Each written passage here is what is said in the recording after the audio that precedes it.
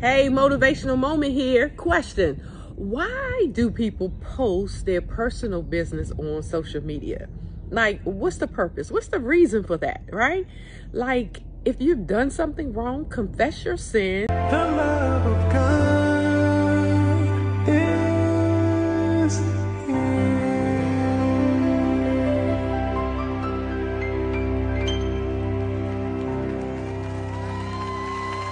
Celebrities are pushing for gun control, but what's new? Scrampgate is here. Scramp. What the heck is going on at General Mills?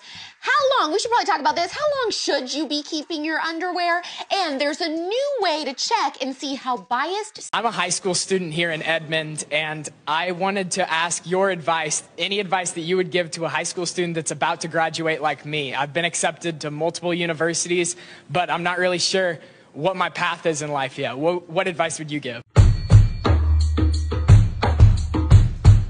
This is a song we wanted to do during this quarantine time to remind all of ourselves that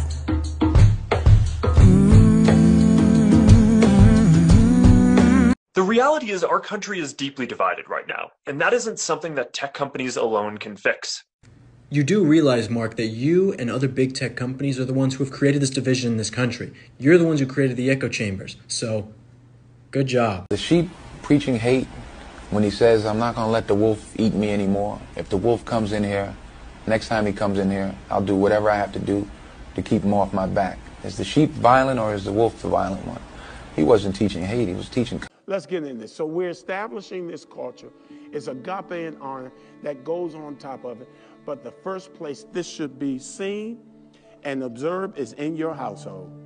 That's the first place it should be seen. Any given night, there are hundreds, possibly even thousands of women and children in Houston enslaved in the growing sex trafficking industry. And sadly, Houston has become an international hub. Tonight, reporter Art Resco hits the streets for a closer look